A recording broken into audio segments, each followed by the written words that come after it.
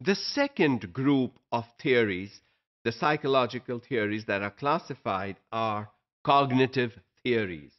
Cognitive, the word comes from cognition, which is thinking. The ability to think, and different individuals think differently. In different life stages, people think differently. A child won't think like an adult, and an adult won't think like an aged individual. And so thinking over time changes. And a lot of cognitive scientists have given theories of cognition that help one understand how individuals are thinking and what level of thinking an individual is capable of. These theories focus information processing in relation to the total environment. People receive information from multiple sources today. Of course, the most basic sources are our five senses.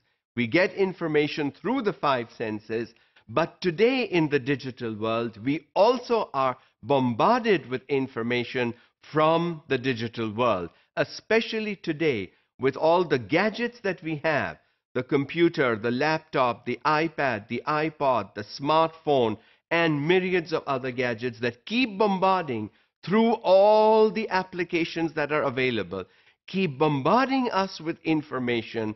How do we take all that information? What do we do with all that information? How much information fluency is one individual supposed to indulge in before all this information, or whatever part of all this information that the individual needs, is perceived as actual need and assimilated?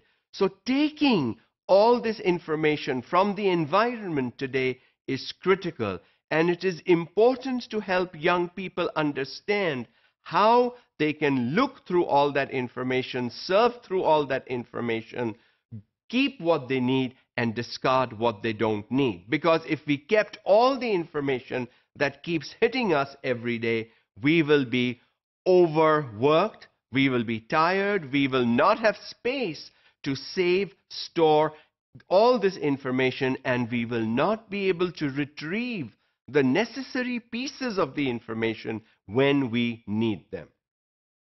These studies also involve developmental stages, understanding multiple forms of intelligence, problem solving, critical thinking, and creativity. Developmental stages are important. Children develop based on nature and nurture. So what they have inherited and what they are exposed to in their environments, initially at home, their immediate community and society, and finally even at schools and classrooms and friends. So developmental stages are important, and it is important to understand, is the child ready?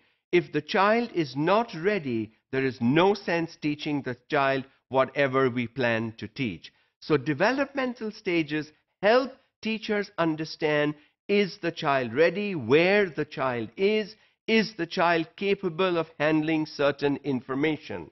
For example, we would not be teaching Shakespeare in class 1, 2, or 3. You just wouldn't do it because it is not at the developmentally appropriate level for those students.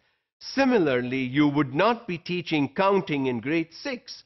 It would have happened long time ago. It would be too boring for students. So whether work is easier than at the appropriate developmental level, or whether it is harder than the appropriate developmental level, both will prevent students from learning.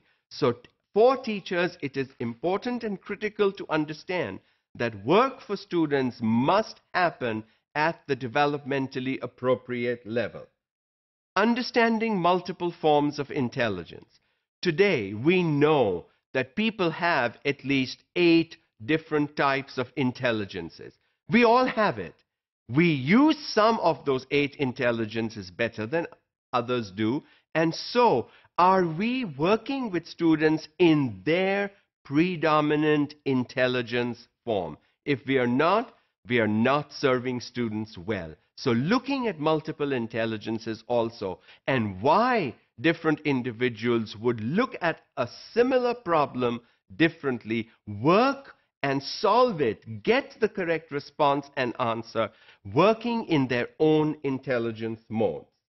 Then, of course, there is problem solving, critical thinking, and creative thinking. All this wonderful thinking should happen in every young child's mind.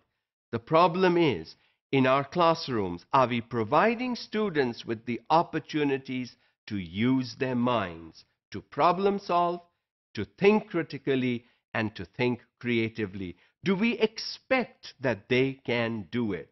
We should, because what classroom life shows is our students can do it.